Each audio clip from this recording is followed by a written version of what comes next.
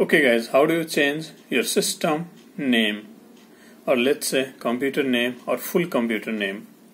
So one is the user account username, another is the system name. It's a computer name or a full computer name. So how do you change it? So even you can see in your system, you can see over here it's a system name.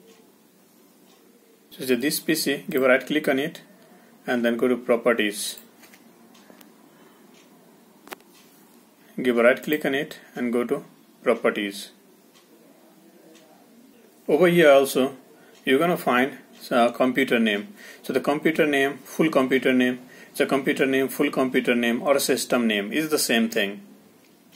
So you can change from here. So when you go to the properties, this PC, or you can click on my computer, go to properties, click on change setting, and you can see here you have as a full computer name. Go to click on change name, and here you have computer name, even it is known as a domain change. So the domain change is for one that is connected to another PC. It's a domain name. Since it is a work group, it's a computer name. Now you can give any name to your computer.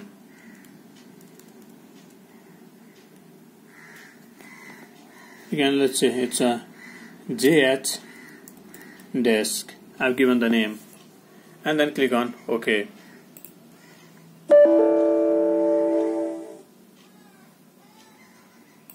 So it contains some of the characters that are not allowed. So you can check for all these characters that is not allowed. So what I'll do here, either I'll remove this space or I'll put one dash over here and then click on OK. Click on OK. Before restarting, so it will restart your computer for the changes to apply. So click on OK to restart. So the changes will take effect when you restart your computer. You can see computer name is renamed. It's a JHDex. When you restart your computer, everywhere it will be changed. So this is the way how you can change your computer name, system name or full computer name.